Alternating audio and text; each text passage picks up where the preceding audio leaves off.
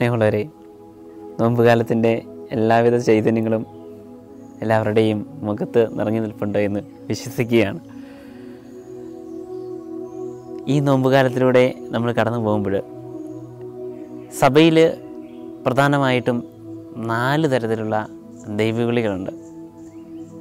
ക്ലാസ്സൊക്കെ എടുക്കാൻ പോകുമ്പോൾ പലപ്പോഴും എത്ര തരത്തിലുള്ള ദൈവവിളികളുണ്ടെന്ന് ചോദിക്കുമ്പോൾ 16, 32 വരെ എത്തിയിട്ടുണ്ട്.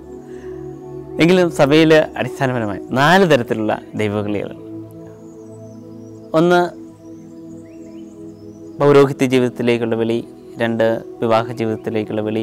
3, ഏകസ്ഥ ജീവിതത്തിലേക്കുള്ള വിളി.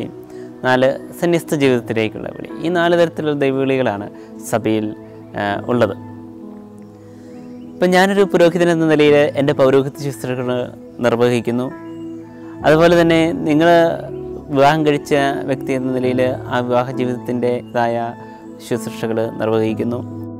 ഒരു സന്യാസിനി അല്ലെങ്കിൽ സന്യസ്തൻ അവരുടേതായ ജീവിതത്തിലുള്ള ദൈവവിളികൾ, അതിൻ്റെ ഉത്തരവാദിത്തങ്ങളൊക്കെ നിർവഹിച്ചു പോകുന്നു. ഏകസ്ഥ ജീവിതത്തിലുള്ള പ്രാർത്ഥനയിലൂടെ അവരും ജീവിതത്തെ ക്രമീകരിക്കുകയാണ്.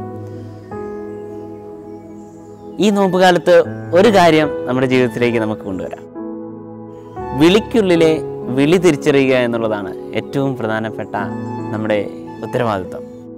ഞാനൊരു പുരോഹിതനാണ് എങ്കിൽ എൻ്റെ പൗരോഹിത്യ ശുശ്രൂഷ നിർവഹിക്കുന്നതിനോടൊപ്പം തന്നെ എൻ്റെ പൗരോഹിത്യ ജീവിതത്തിനുള്ളിലെ വിളിക്കുള്ളിലെ വിളി ഞാൻ തിരിച്ചറിഞ്ഞ് എൻ്റെ ജീവിതത്തെ ക്രമീകരിച്ചെങ്കിലേ അത് അനുഗ്രഹദായകമായിട്ട് മാറുകയുള്ളൂ എന്ന് നമുക്കറിയാം.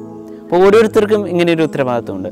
വിളിക്കുള്ളിലെ വിളി തിരിച്ചറിയുവാനും അത് ജീവിതത്തിൽ പ്രാവർത്തികമാക്കുവാനും നമുക്ക് പരിശ്രമിക്കണം. കാരണം മദർ തെരേസയെക്കുറിച്ച് നമുക്കറിയാം.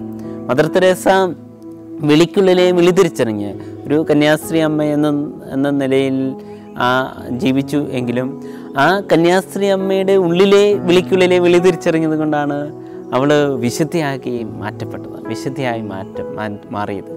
സ്നേഹമുള്ളവരെ, ഈ ഒരു ചിന്തയോടുകൂടി ഈ നോമ്പുകാലത്ത് നമ്മൾ ആത്മശോധനയൊക്കെ ചെയ്യുമ്പോൾ വിളിക്കുള്ളിലെ വിളി തിരിച്ചറിഞ്ഞുകൊണ്ട് ജീവിതത്തെ മനോഹരമാക്കാൻ ദൈവം